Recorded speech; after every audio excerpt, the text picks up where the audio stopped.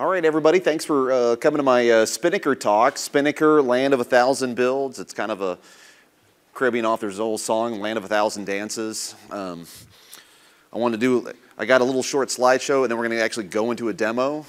And I'm also glad that we happen to have like 3 of the other Spinnaker development teams sitting in the audience here, so they'll definitely check me if I say something flagrantly wrong.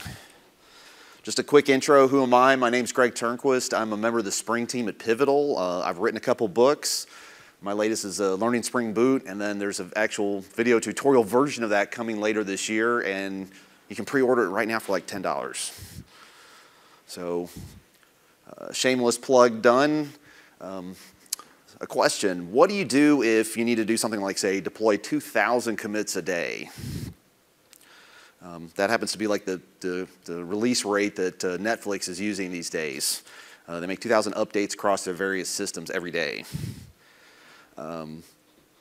Maybe you've moved into microservices. That's a very active topic at a conference like this. Your company's not running a single app. You're running 50 different services, some monoliths, some microservice, a lot of different stuff. You need to do things like, this app needs to scale up, it needs to grow in the number that runs. At other times, we need stuff to shrink down. We need a lot of variant controls depending on which app we're running.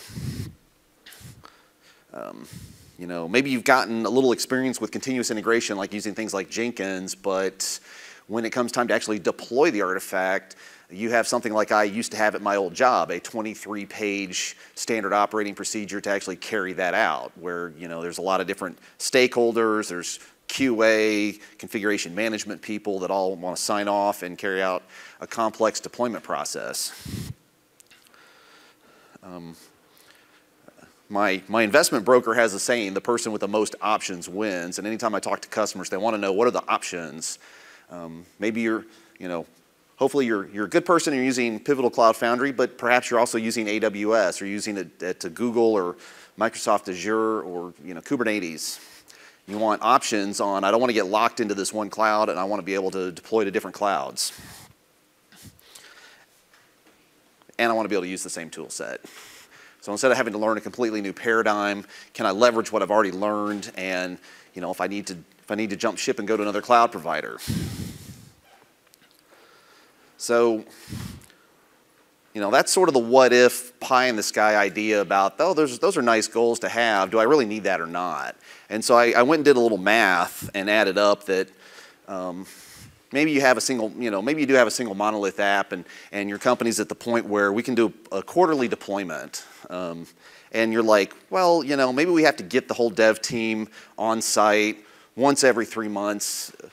That's not preferable, but it's no big deal. I mean, we do that.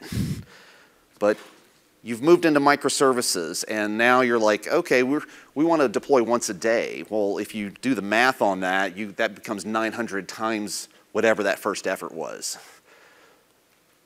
Now, if you bump things up and start going to we're going to do 10 commits a day to each of these services, as developers start to realize, hey, I can roll out smaller changes, I can minimize risk, if I can speed up the turnaround time, it becomes a factor of 9,000. And if you move up to 20 services with 50 commits a day, it's suddenly 90,000 times whatever that cost was. So now you suddenly have a real problem on your hands. And you may find out that this 23-page process that you've been running with has serious flaws that need to be ironed out. So the solution to all this, if the hint wasn't hard enough, is Spinnaker. Spinnaker is a pipeline-based engine that lets you deploy to multiple clouds in the same pipeline.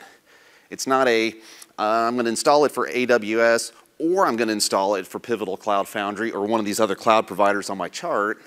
Instead, it's I can set it up to work with all of these clouds if I really wanted to, and from within the same pipeline with the same set of tools, I can have, one pipeline deploys to Pivotal Cloud Foundry and another step can deploy to a totally different cloud if you really want to do that. I call it a multi-stage. It has several, the big steps that we have are called stages, and it comes with multiple triggers involved. A trigger is what you use to kick off a pipeline. So you can detect a new job that is just run on Jenkins, if that's what you're using for a CI, which is Jenkins is highly adopted in the enterprise. You can also opt to use Travis. There's other things like you can have cron jobs kick it off.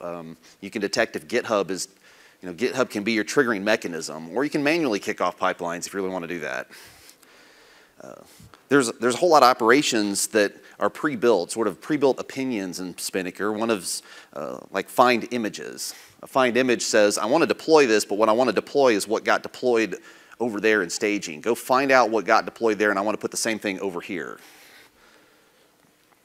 We got deploy, which is sort of the core thing of what we're talking about here, is actually release to production. You can have what are called manual judgments. I need this pipeline to stop right here and have a human step in and confirm this step. So this is a critical step. We're not going to let this go to production unless a human checks it out. Or this is a step that QA said they will not let pass unless one of the QA people comes in and signs it off. And who knows, maybe they do federal stuff and they want to print out a document and stamp it like the old days. Whatever, you have the option to do that. You can resize deployments. You can start with it. Rolled out one, I need it to scale up and run 10 copies, or I need it to shrink back down. And then you can enable, disable, roll back, roll forward, these kind of options with zero downtime. And this is something where Spinnaker is able to make use of whatever platform that it's on, such as Pivotal Cloud Foundry, and really leverage zero downtime stuff, which is definitely a critical thing in this day and age. And then finally it comes with a lot of options for notifications. You can have, at various steps in the pipeline, you can have it email key people. Maybe your QA person that wants their manual step alerted, maybe they're, hip and cool and they're on Slack. You can send them a Slack message. Or maybe they're not hip and cool and not on Slack. Send them an email or a page. And then you can also have it ping other people, or if you have a Firehose channel in Slack, you can have all your pipelines routing traffic in there just to keep alerted as to what's happening. So with that, I'm going to switch over to a demo, and let me exit out here.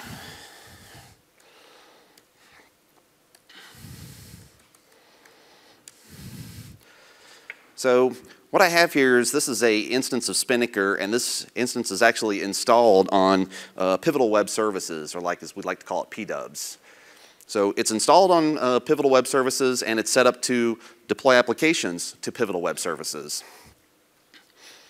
And what I have here is I have a single application I use for demonstration. I call it SDR demo. This is short for Spring Data REST demo, because I also happen to work on the Spring Data team, and arguably it's a monolithic app that's very small and easy to deploy.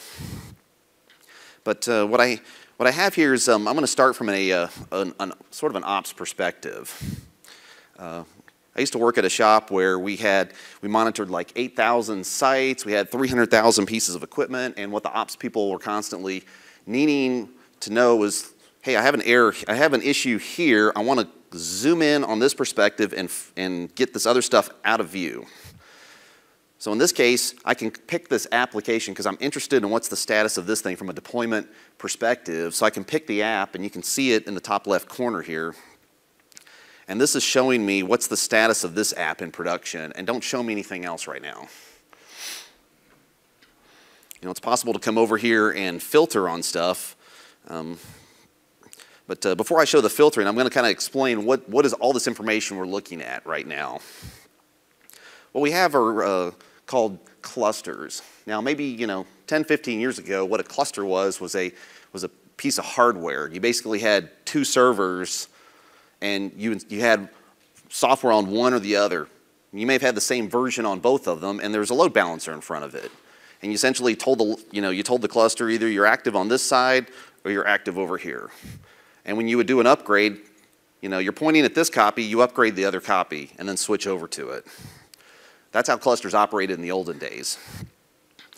Today, I have virtually the same concept here. I have two different clusters. The one up here at the top, this is my SDR demo application, and this is my production version of it. I've labeled it with this tag in the middle. You can see it says dash production.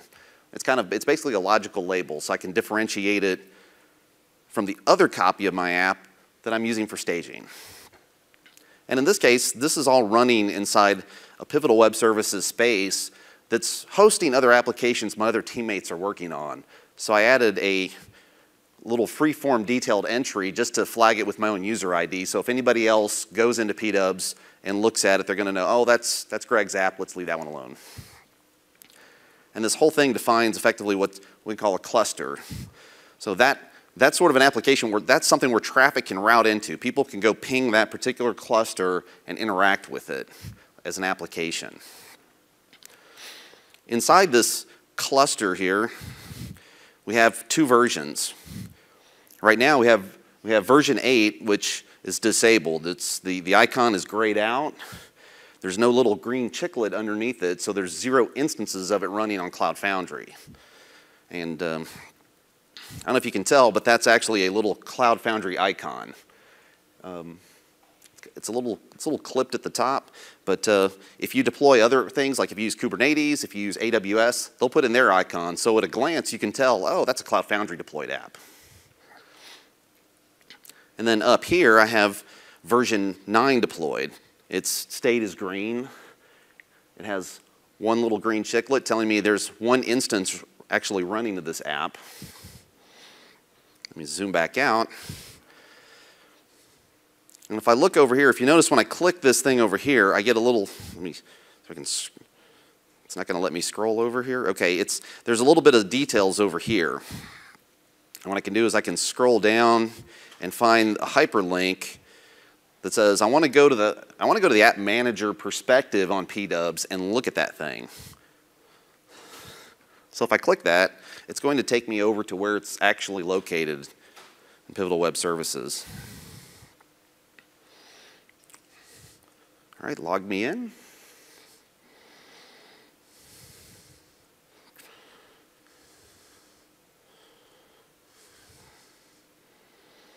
All right, just give me an extra moment to fetch it.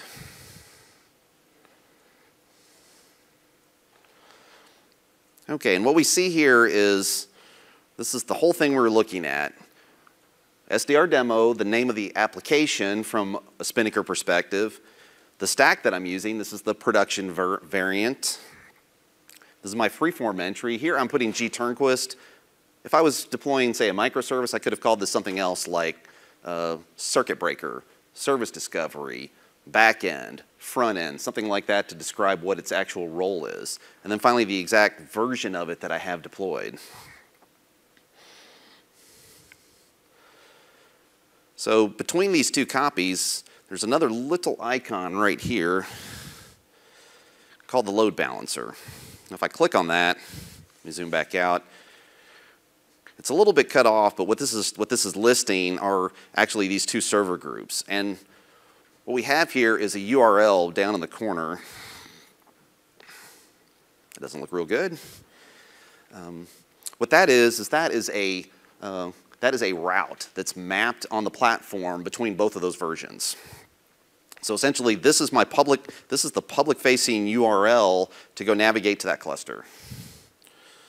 So if I click on that, it takes me here to springdata-rest-demo.cfapps.io. And this is, I said a Spring Data REST app. This is what Spring Data REST looks like.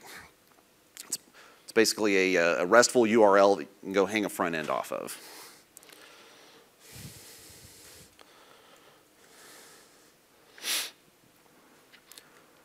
Now down here I have another one. This is my staging copy that I happen to be running. Down here I have one version of this, and it happens to be version 12. So if I click on this one's load balancer, and I can go navigate to this, this is springdata-rest-demo-staging.cfapps.io, and I can go see this. So essentially I have two different copies of this app visible in two places. And so this is sort of this is the current state that I have everything in right now. But what I want to do is get to the more interesting stuff, and that would be a pipeline deployment. So what I can do is I can go click over here and look at my various pipelines that I have.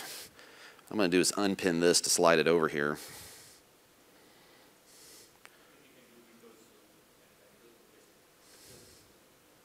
There we go. Is that better?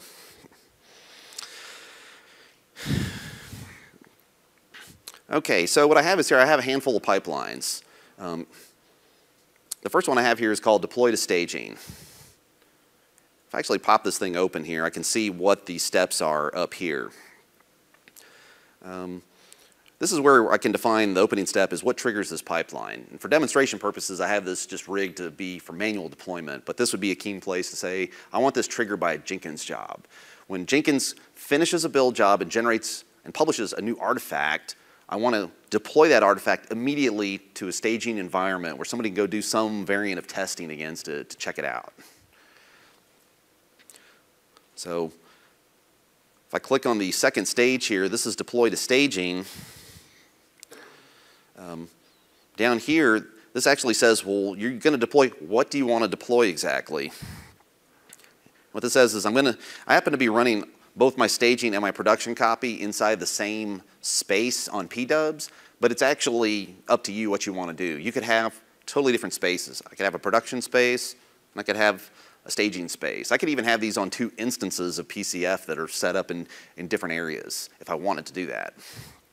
But for demonstration purposes, it's all just running inside one space. I can actually go, if I go into this server group definition, and this is where I get to pick which account. This essentially says which space in PCF do I want to install this on. This is where I get to enter that logical label of staging and freeform detail here. And then I can pick which kind of strategy do I want. Right now it's not employing any strategy, so it's going to deploy it, and when it's confirmed that it's up, it'll be done with it. But you can actually pick, you can pick the Highlander strategy, which says that once you've deployed the new copy and it's successful, destroy all its predecessors because there can be only one. And then finally you can pick the more sophisticated red-black strategy, which says I want to keep the newest copy and a certain number of predecessors. Like perhaps I want to keep one previous copy around in case I need to do a rollback. Or for a very conservative shop, maybe you want to keep 5 copies before it if you need to back up a certain number.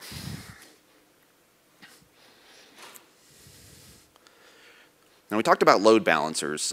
Because Spinnaker is designed to run on multiple clouds, if you go to places like AWS, you create things like elastic load balancers. So if you had picked a AWS account, the actual details here would be very different because you would be entering AWS specific settings. And in that case, you need to go configure elastic load balancers, you have to give them IP addresses, et cetera, et cetera. For Cloud Foundry, all we need for a load balancer is the name of a host name because that's what we're going to map onto each copy that we deploy. And then down here, this is what I'm going to deploy. And in this case, my artifact happens to live out on S3.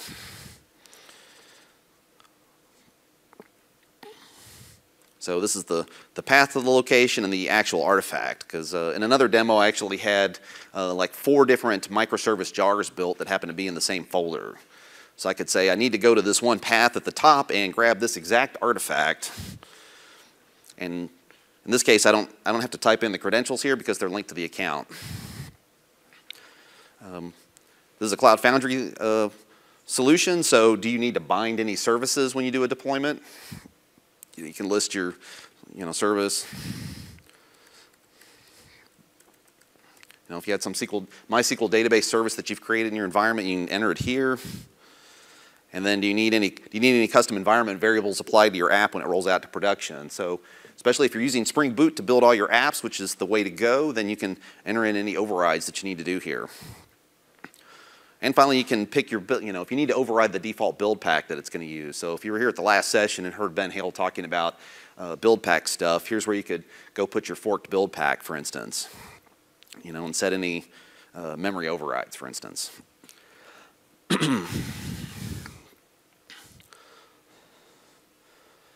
So essentially, this is all the things to define my server group. Now at this point, I have one server group here. It's really up to you. Do you you could actually have multiple server groups deployed here, or you could create multiple deployment stages and have each of them do a different module if you're doing a microservice. Or maybe that's a whole separate pipeline because that's a separate team that's building the other microservice, and they need their own pipeline. So again, like I said, it's options, and you can pick which option suits you best. Some of the stuff that you can pick from is, for instance, if you want to restrict, this deployment only happens between this window time frame. For example, I know a certain company that will say, well, this particular app we're not actually going to upgrade on the Eastern Seaboard during prime time viewing. Instead, it has to be delayed 2 hours or something like that. So these are options if you need to control when these things go out. I mentioned about notifications. You can have notifications at this stage, and you can have as many as you want to define. So, do you need to post do you need to specify a Slack channel to send a message out to, and what kind of notification are you talking about sending out here? Like when it's starting, when it's completed, all of the above. And then finally, down here, you have the option to enter in a spell expression. If you want to find out more about all the power you can do, is you need to go to this guy's talk over here tomorrow on spell expressions. And I'll mention that at the end of the talk. So it's a lot of options for a complex rollout. So in this demonstration, what I'm going to do is I'm spending a lot of time on the first pipeline, and then I want to kick off the demo and we can see what's happening as it goes. What we're actually going to do is I want to launch it into staging, but the situation I have is I want to route 20% of the traffic to the new copy. So we can do a little bit of partial testing. Is the new copy adequate? Does it show degradation of performance? If it's good enough, then we can move forward and move it on out to production. So in this case, the trickery you pull with Pivotal Cloud Foundry is you can say, I'm going to spin up 4 copies of the old one and just have 1 of the new one, and it will load balance automatically. And that 1 out of 5 requests will route to the new copy. So to do this, I'm going to actually do I'm going to scale this item. If you zoom in, this is a resize server group operation. And I'm going to go find the previous server group and scale it to exactly 4 copies. But this is where you have other options. Do I want to scale the newest server group, the previous one, the oldest one?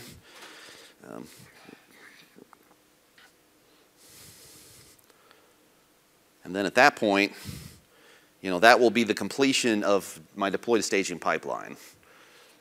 So what I'm going to do is go ahead, I'm going to kick that off, and then I'm going to just keep talking. So what you saw up there a minute ago is you saw a green bar. That was a previous run that it did about an hour and a half ago, just to make sure everything was running perfectly.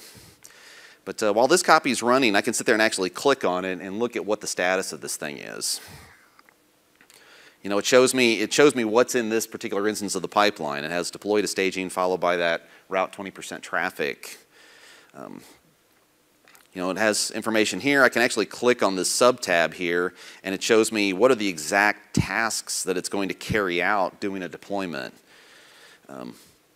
It's actually going to it's going to figure out what's the version that it's going to deploy. It's going to deploy it and watch it as it's essentially doing a CF push operation, and then it's going to update the cache that monitors it.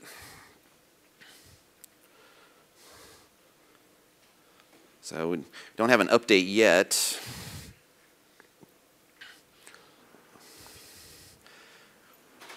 And usually for this demo, the thing takes about 10, 11 minutes to run all 4 of these pipelines, one after the other. I like this feature here where it actually shows me how much time is on each individual step. But you can tell it to say, I want to see the last 10 pipelines that operated.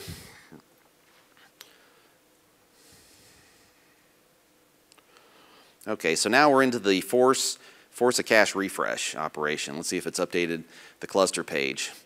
So down here, now I can see that version 12 is what I had beforehand. It's in the middle of rolling out version 13, and then it should be mapping the route onto it.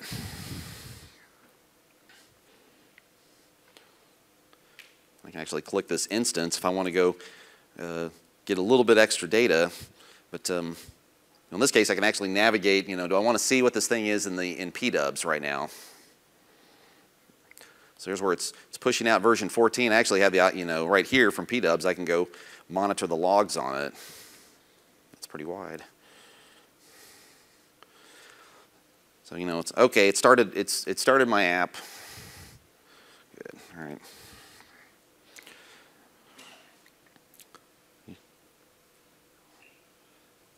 here it's in flight, so if I hover over this, it'll show me the status of the this pipeline that it's in the middle of.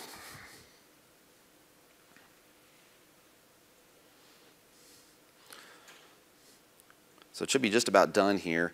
When I click on here, now it gives me a link to show me, well, we just deployed version 13. Do you want to go see that? And I can click on that, and it'll take me back to the cluster view, but it will automatically switch on all these filters to show me just this version that I clicked on.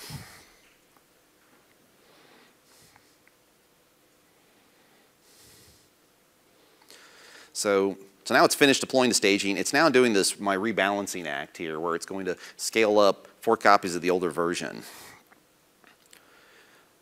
So it's gone and it's figured out that it needs to go after version 12 and do the scaling operation.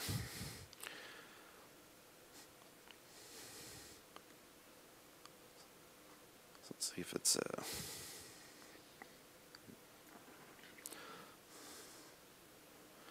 So in this case, it's the middle of doing a resize. Let's see if it's... Okay, so here's the staging copy. So now you can see that I have version 12 now has 4 copies running. And this is where I can see the number of instances running on PDubs. And it's giving me the exact status. 3 of the 4 copies are up. One of these is still in startup mode. But this is basically a CF scaling operation. Okay, it's got all 4. It's got all 4 up now, and it's got this one here. So it should finish this about any second. There you go. So that's green. So it's completed this pipeline. Now what's going to happen is my next pipeline that I have lined up here is called an automated canary test. So if you're not familiar, canaries are what they put in the coal mines to detect gas leaks early on so they could know to get the miners out. So this is a check that I've put in to go, check it out, compare version 1, the first version against the second version and see what the issue, are there any issues with it, or does it seem to be working just fine? I actually put in a manual pause here because I wanted to show my sort of hybrid idea of a canary check ahead of actually writing a real one. So it says go look at this here. So I've created like a little test app called Spring Cloud Canary. And what this thing is doing, it's actually looking at both versions of it, and it's looking up their Spring Boot metrics. And its criteria says, is the new server's memory attribute within 50% of the old one, versus do we have a memory spike? And it says it is. And then over here it says, what about mem.free? What about threads? And essentially these 3 things, it adds them all together, and it gives me a combinatorial status of saying, okay, that looks good enough to me based on these criteria, so it's up. So I'm going to tell it to continue on, and it's essentially going to, this step over here, check preconditions, is doing that automatically. It essentially says, go run that canary check, and if you see a value of up, move forward. If you don't see a value of up, stop. Don't go to production because there's something wrong with it. And that would be a good candidate for send a notification to the development team. Alert the development team that you just rolled something out and it broke. In this case, it did not break. So instead, it presses on with deploy to production.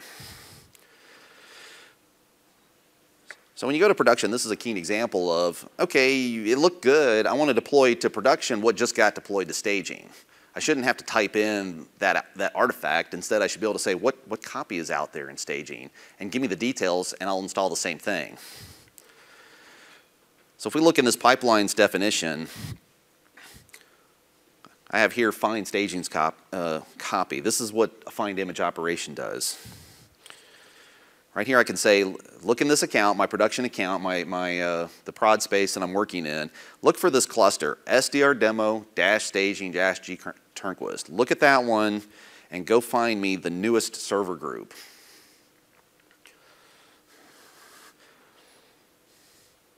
And basically take that information and put it into the pipeline for the next stage to take advantage of it. So if I go over here to deploy to production, this is going to look very similar to the other deployment step, except, first of all, this one is using the red-black strategy. Use red-black I want 2 copies at all times, the newest being active, the old one being disabled. But down here, I don't need to specify the artifact because instead it's being implicitly supplied by the previous stage. It already looked up what version of artifact I want to deploy. And then I'm not doing any other overrides. And deploy that.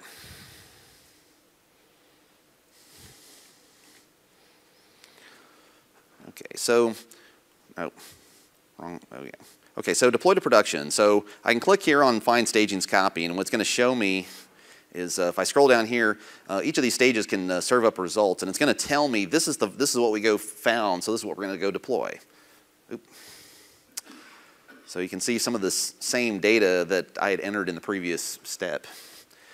Now something that I've kind of glossed over here is the fact that, I'll get your question in a second, is that if this was actually a Jenkins build, you know, if I was being tipped off by Jenkins having kicked off a job, I would actually have access to the job name and the job ID. And the idea is the path to the artifact would probably have that in the path of it. So you can actually put that as templated variables so that when you have job 11, job 12, job 13, you're looking at a different place in your artifact repository to actually pull down an artifact. But for this demo, I just happen to have the version number hard-coded into it.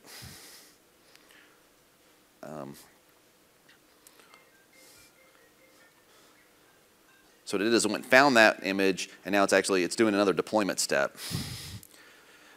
This one's a little more sophisticated because I turned on the red-black strategy. So I don't know why it keeps scrolling up, but you know, the previous one had the deploy step, but the deployment, it says, is succeeded, but it's now on to the next step, shrink cluster. So here's the step where, okay, I had 2 server groups. Let's see if I can catch it in the act. Okay, yes. So in production here, I was up to the point where I now have more than one group. I'm up from 2 to 3, 10 being active, 9 being inactive, and when you saw 8 for a second there was available. So what it was doing was saying, get rid of the oldest copy. So that reduces it back down to 2 copies, and then the last task it's going to execute is now disable the old copy. So that'll route all the traffic in production to the new copy.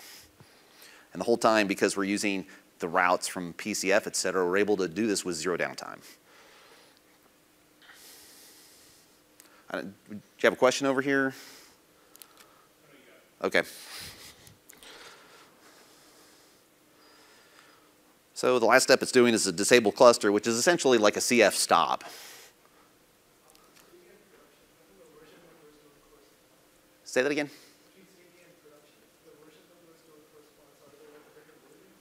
Okay, so the question is between staging and between the production, the version numbers don't appear to correspond. Like there's no version 9 in staging does not mean the same thing as version 9 in production, and that is correct.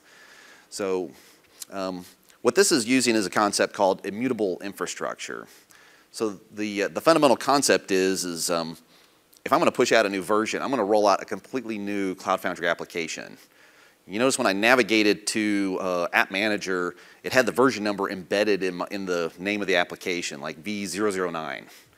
The idea is, well, if there's something wrong with V009 that I missed and got rolled out there, I don't go and push a new copy to V009. I go ahead and roll out V010. So instead of fiddling with updating old copies of apps, I just keep rolling out a new one and I increment the number. And the whole thing is when you increment the numbers when you actually do a deployment. So version 10 in staging has no correlation to version 10 in production from a management perspective. What's not clearly shown here is that there's additional metadata gathered when you're using, for instance, Jenkins or Travis. Not only do you have the job ID and the job name included with the metadata, but it will also look up, for instance, the GitHub commit ID that is involved with that. So it gathers all this metadata, so you can click on V012 and say it'll give you a link back to Jenkins so you can see the job that ran. It'll also give you the SHA value of the GitHub commit that was tied to it, so you can go back to your source code and see what version is that running there. But essentially the numbering in production is to make sure we have unique copies running. And then they're all, then we have routes mapped onto them to route traffic in. So no user has to go and type V012 into their browser to navigate to your app. Is that clear? Okay. So, okay, deploy to production just finished successfully. And now it's doing what I call the cleanup staging task. So essentially this says go back, well, we can look at what it says. I really like the UI on this thing.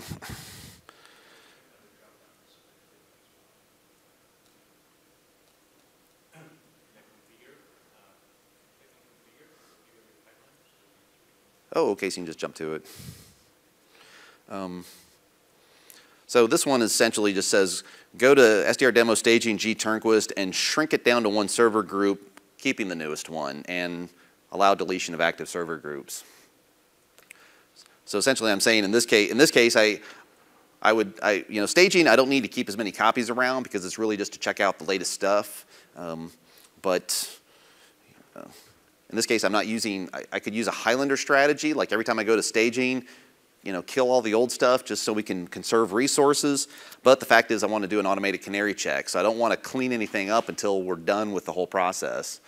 And this also lets it be that if the canary check failed, I still have the first and the second version sitting in staging if I need to do any post-mortem analysis on it. But again, this is the pipeline I've defined that meets my operational needs. Any one of these pipelines, we were talking at the beginning of the thing about having a 23-page deployment procedure, and you can go and say, well, in this pipeline, I'm going to have a few manual judgments. Like I need to have, here's a step I'm going to stop and let QA come in and do their manual test procedure if they want to. And at the same time, there may be another team that wants to do smoke testing. Like maybe the integration team gets alerted, they go out, they do smoke testing, QA team can do their testing in parallel. When both of them say that that's okay, you can move forward and plug in maybe your automated canary testing. The reason I like that kind of approach is like, let's go capture whatever this complex procedure is and put it in the pipeline and start using it. If QA gets loaded up with 20 emails a day saying, hey, new release is out, go check it out. New release is out, go check it out. New release is out, go check it out. It kind of shines a light on the process, and they can either say, we need to fix this process. This is very inefficient. And they can decide, this is not the approach we need. Let's go back and alter our pipeline. Let's update it. Or they can say, no, that's exactly the oversight we're looking for. We have a nice email record of what's happening. The customer likes having this kind of stuff, and it gives you the power to trace everything that in your deployment process, if that's what you want to do.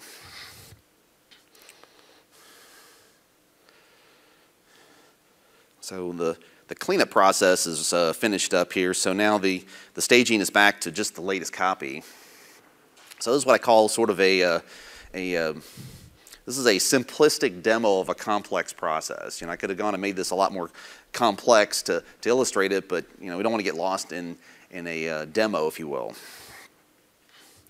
The other part that I'm not as fluent with is that I would also see it being feasible to go put all these different pipelines, really make one big complex pipeline with lots of branches. But what I not have as much experience with is from an ops perspective, if you're going along this one pipeline and you have a failure, can you route through this other branch and still achieve the same effects that you're looking for? Or is it more effective to break everything up into little tiny pipelines that you want to manage? And in this perspective, I can go into any one of these pipelines and I can actually, there's an actual link to a document behind the pipeline that stores the entire state of the pipeline of what happened. Do you have a question? Yeah. Is there any kind of access control where you can do what operations review? Okay, so the question is what about access control? Is there restrictions on who can do what to which pipelines or et cetera? And initially, there's zero access. What Google has actually invested a lot of effort in writing first an authentication level, an OAuth-based authentication module, and they also have a SAML-based authentication module to first authenticate, and then they're instituting some authorization checks. So it's kind of an in-progress effort, and that's definitely something I know when you go into enterprise shops that they want to ask about. Can we constrict these operations to these teams? And I'm in the middle of understanding what's been implemented so far to be able to turn it on for the PCF version of this. So it's definitely an in-progress task. My pipeline has two stages, for example, like creating my cluster and deploying my API. Both have Jenkins jobs in the background. So if creating the cluster is successful based on the Jenkins job status, how can I know, or how can I know how much time should I wait before I run my second stage, because the cluster is still getting bootstrapped with some components getting deployed and installed. Okay, so the question is, if I understand it, is if I have a two-stage pipeline, like I'm triggered by a Jenkins job, I'm going to do a deployment. After the deployment, I want to run a Jenkins job, like to do some form of like testing or something. Like you have a Jenkins job to exercise it. So by default, when you put the two stages one in serial, it's going to wait for the first stage to finish before it goes to the second stage. But you can actually, there is a stage in there that you can introduce a time delay. You can say, I want to do the staging task, I want to wait 1 hour, then I want to run the Jenkins test job because maybe you need to accumulate an hour's worth of ops data, for instance, in the system to actually do a meaningful test case. Does that kind of answer your question?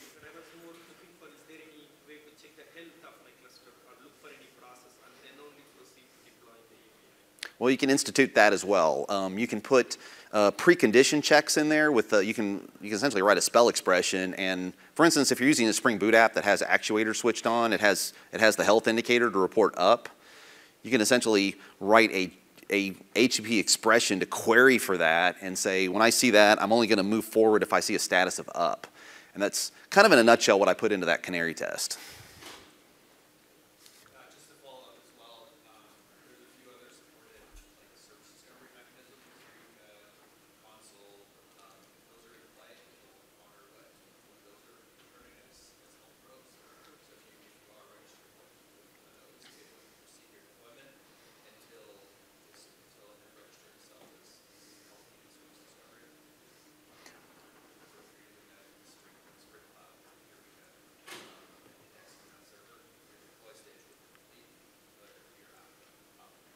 So I just want to repeat what he said so we can have it in the recording is Spinnaker does have built-in support for things like Eureka-based health checks or console-based health checks. So, you know, it'll integrate and check that stuff if you're using like Spring Cloud Netflix for Eureka support, for instance, with your app.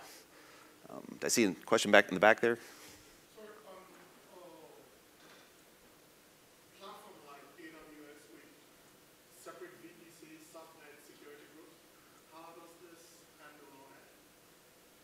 Okay, so the question is, if your target platform is you're deploying to AWS and you have things like VPCs with subnets, et cetera, and I would immediately say I have almost zero experience with AWS, but Spinnaker was actually built first to run AWS builds, so the Netflix people have extensive settings to support various AWS operations and the ELBs and stuff like that, and I'd actually find these guys like after the talk and they can actually go into a lot more detail about the support for that. So look for the black shirts that say Netflix. I guess one metric that I love to throw out at customers is that they have about like 2,000 commits a day, I think, to all the systems, and about 75% of their services, et cetera, are now today using Spinnaker as their continuous deployment platform of choice.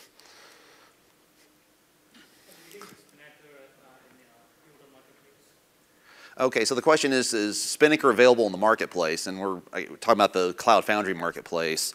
We're in the middle of building what you could say we're building a tile, but what we're doing is we're building an app here. I'm going to pull up a copy of it. Oh, if I can type it.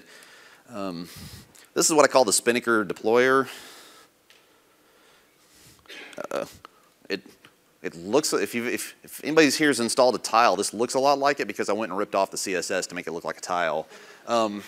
Right now, today, this is a Spring Boot app that I wrote that uses the CF Java client library, and it will install Spinnaker into any Cloud Foundry instance, assuming you provide it the settings. You know, you need to give it the credentials of what spaces it's going to connect to a space to log in.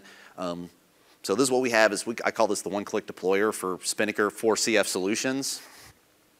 And so the idea is we're trying to build this to make it as easy as possible to put it into customers' hands to get feedback so that we can eventually wrap this thing in a tile and so you can take it out to PCF. Like right now, this copy is running in PDub, so it's publicly visible.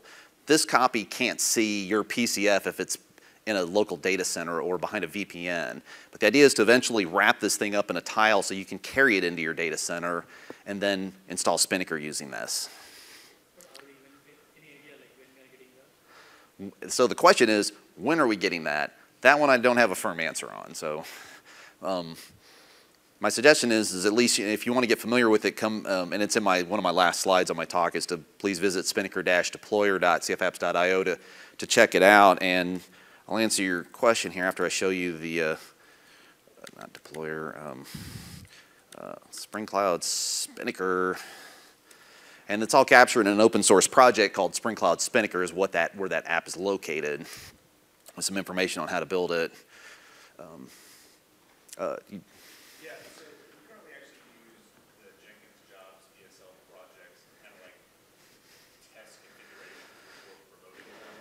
So we have like our real pipeline, and then we have like a playbox pipeline where we test out the configurations before running them in our actual production pipeline. Is there any good way to like codify these pipelines in the DSL or programmatically create them? Okay, so the question is you know, with the Jenkins DSL, and I'm aware of Jenkins 2.0 coming with pipeline support and stuff. So is there any way to like sort of reconcile what they're doing with pipelining versus what is Spinnaker offering in pipelining when it comes to, you know, we want to do some degree of building and testing and checking it out before we actually roll it out to production. And to me, it's kind of a choice you want to make. If you could continue to use Jenkins in that behalf. If you want to do it that, you could say, you know, I'm going to let Jenkins do the building stuff, and I'm going to let Spinnaker actually do the deployment to the cloud. Because I feel like the Spinnaker, when you're talking about, I want to push this into a staging space of the cloud, which is to me would be the closest thing to the actual production environment you're going to be in. That's where Spinnaker really shines at being able to let you do the same thing you would do in production.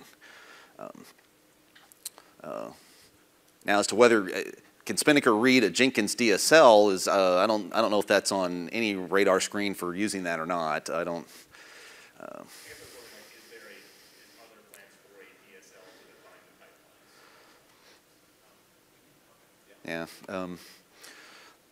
The other, I don't know, the other auxiliary question I do get from people is, like if I'm in this pipeline, for instance, so far what I've shown you is sort of a UI-based configuration, which this is really nice. I kind of like this UI, but you actually do have the ability to see it's actually just a big piece of JSON that's stored out in a data store. So you can actually grab your pipeline and pull it out. You can edit it. I don't recommend that you edit it. I've used this more so to fix bugs in the CF support stuff where it put faults into the pipeline. But it's possible to go pull out your pipelines and go stick them somewhere more permanent if you need to preserve that kind of data. Something that's not built into the platform yet is, say, I want to version control my pipelines. So I want to edit it and commit that change. But I'm sure I run into customers and that's one of their questions is how do I version control my pipelines? So that to me is an open discussion that I think many people are interested in. If we had any other. Are there any plans for other continuous integration like Concourse or GoCD? Okay, so the question is, what about other CI solutions? Are there plans for support for that, like Concourse CI? And today there's support for, I mentioned Jenkins, Travis. I actually was chatting with one of my teammates 2 nights ago, and his comment was, "Well, implement support for Circle CI, and you're done." Essentially, it's not hard to add support for those things because all these things have RESTful APIs. So essentially, the component of Spinnaker that is polling those systems, it's pretty much just pinging the system to detect if there's been a new build job. So it's not hard to add support for that. And Concourse has its own API to talk to. And so I feel like if we put this in enough customers' hands, and if I You know, if enough customers say, hey, we want to use Concourse for CI, we want to use Spinnaker for CD, I don't see any problem with proceeding with that. We just haven't made that a top priority item to go implement that yet. You know, Travis support was added by a customer because Travis has gotten real popular. You know, Netflix uses Jenkins, so they added Jenkins support, but they're very open to community contributions like that. And every day I'm having to.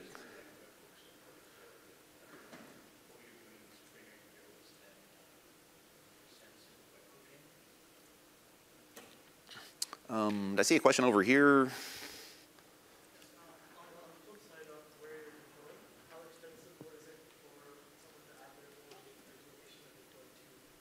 So the question is how extensible is it to add your own target location to deploy to? And I'm not going to say like how easy or hard that is because it takes some amount of effort, but I think the current, like most active stuff that's being added is OpenStack support. So when I started working on this, Microsoft had not yet joined the Spinnaker team, if you will, the community. But since that time, I've seen Microsoft come on board and write a whole bunch of code to add Azure support, so the thing can talk directly to Azure. OpenStack is, I think they've probably done the bulk of it by now. They've been very active. I don't know how many people they have over there working on it. I don't know. It's slightly on the embarrassing side. I'm the one person at Pivotal that's been writing the Cloud Foundry support, which is why my part has been slower. But basically, they're very open to community contribution. So if there's another cloud solution that essentially has the same concepts of, you know, deployment, enable, disable, scale up, scale down. Basically, you come in and you write those operations, and you then inherit the rest of the ecosystem of Spinnaker. Like you don't have to go write pipeline code. You just need to write these core operations that probably map to about any cloud provider. Let's see here. I'm going to put up here. Like I said, I didn't have a lot of slides. It's really demo oriented, and I wanted to put a link up here. If you want to go check it out, the Spinnaker-deployer.cfapps.io app, go take a look at that. Again, I have, you know, Spring Cloud Spinnaker is what's behind that. There's also a talk tomorrow at 11:30 a.m. from Thomas Lin about putting a spell on Spinnaker and actually discovering the power that you can get out of spell expressions in various parts of your pipelines. And you know, I've actually put that to good use. The Canary API is not quite available yet for us to hang stuff off of, but I was able to sort of shoehorn in a Canary test using a spell expression. So, you know, the fun thing is Spinnaker is all written in Spring Boot and Groovy, so it's a bunch of Spring apps running, so it's very, very familiar programming paradigm to jump into if you're a Spring developer. So.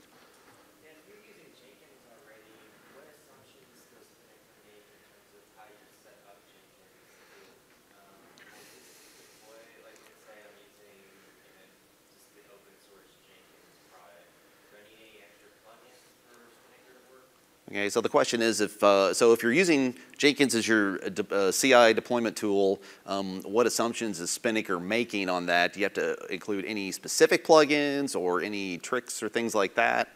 And fundamentally, all you need to do is you need to give it the root URL for their REST API to say this is where you go to ping, you know, essentially curl for jobs, and you have to give it the tokens. Like you have to go in there and have it generate an OAuth token.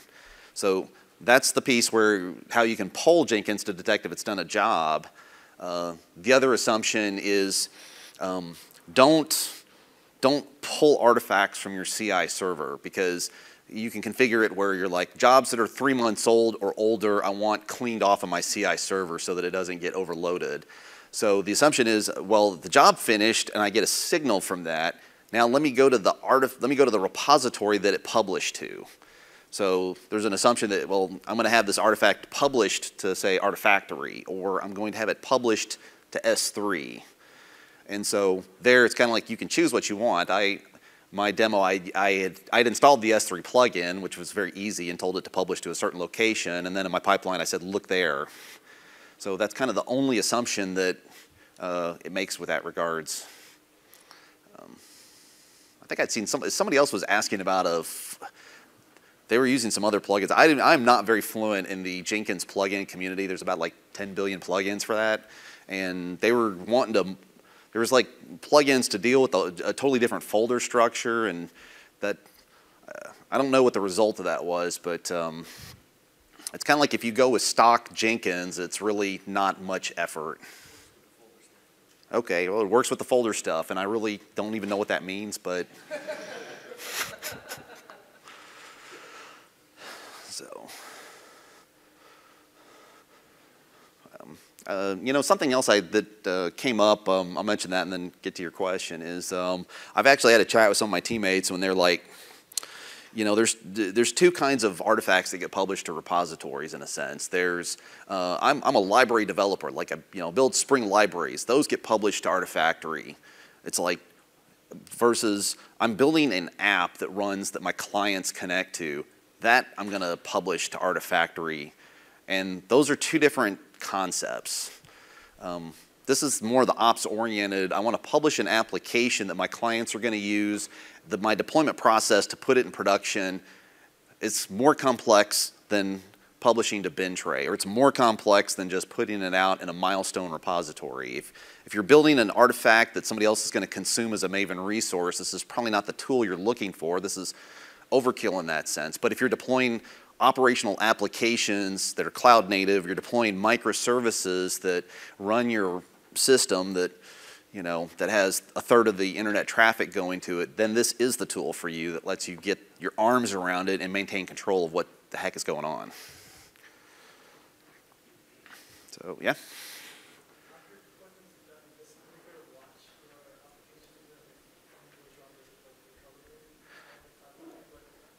Okay. So the question is, after a deployment step, does Spinnaker watch it to see what's going on, like to help recover it? They essentially have we were talking about they have different health checks you can pick from. You can either say, I'm going to depend on the cloud platform to tell me whether or not it's up. And that's essentially, when you do a CF push from the command line, you get back either it succeeded or failed. And that's the one check that you have. The other one is the health check is based on, my app is using Spring Cloud Netflix. It hooks into Eureka, and when it reports an up status through Eureka is when it really is up. And that's the other feature that they brought up, that Spinnaker can also talk to Eureka and use that as its health check. Now, if the outcome is I did a deployment and it failed, the staging has a timeout threshold, which it's going to eventually time out. Like if you deployed a bad app and it crashes, the provider cannot bring it up.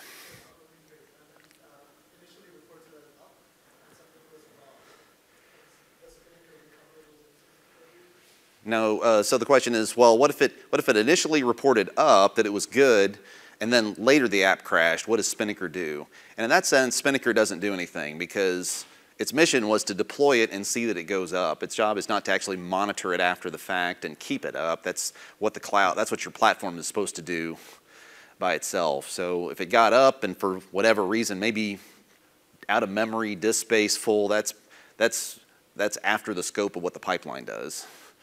And so it's not its responsibility.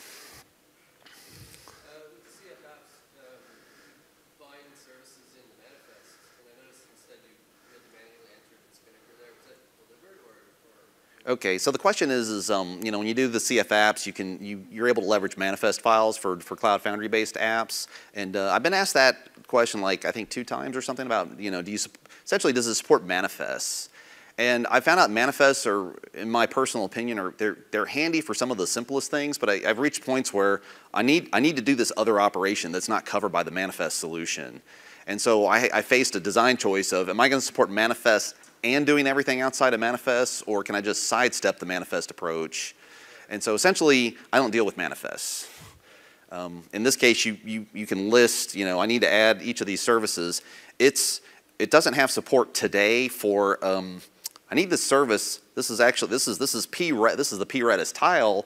If the service isn't there, go create it and then bind it.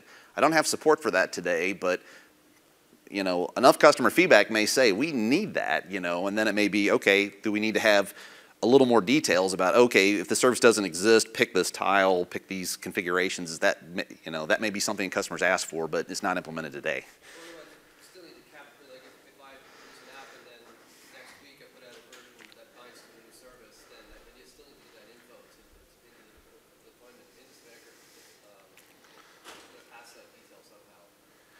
So the thing is, like, what if I change the version? Do I need to change the services that are related to the pipeline? In that case, you need to go in and you may either need to go, if you want to go update the existing pipeline, you can do that to say, the next rollout, I need to change what services are being bound to it, like if it's being bound to a different service or something. Or I don't know if that's a reason to say, I'm going to disable this pipeline not to do any more deployments, but I'm going to go cut a new pipeline that's aimed at, whatever the changes are. Those are the kind of options you have. I don't know if that targets your question or not. But we can talk afterwards. We've got about 10 minutes left. So I know, so you're talking about things that manifest can't do. So one of them is, you can't bind to a service that requires arguments, right? Can you do that with the Cloud Foundry support in Spinnaker? So wait, what's the example you said there? So if you have a service broker and you want to provide arguments to it when you bind to it, Yeah, so the question is, can you bind, if you've got binding operations that require arguments? Not today. Essentially all it's doing is a CF bind service operation with just the logical name of it to the app is what it's doing right now, and I've actually not ever done that before. So, but again, that's another customer feedback. Is that what we need? Essentially we're using CF Java client, so whatever the library that can do that Ben Hale rewrote recently with Reactor, we can make visible through the tool, and that way, we can empower the users. We got? Okay.